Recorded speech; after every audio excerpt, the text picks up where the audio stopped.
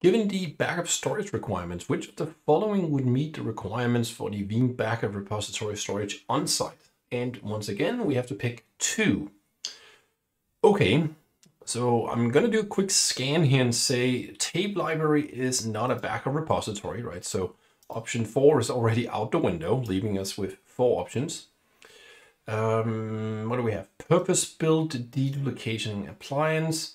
Well, if we remember, we had this requirement that they must be hardened. We can't use this dedupe appliance as a hardened repository, so 2 and 4 are out. On-premise object storage. Well, that doesn't work for a Veeam repository. It could be as a capacity tier, right? But we can't do backups directly to object storage. We can't use it as a repository per se.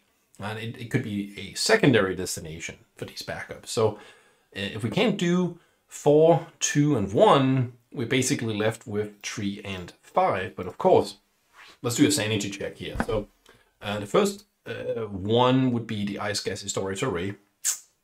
Well, the iSCSI storage array by itself can't do this, but of course we could use that as the underlying storage that we could then map using iSCSI to some Linux repository, which can then be a hardened repository. That would work, it would meet the requirements.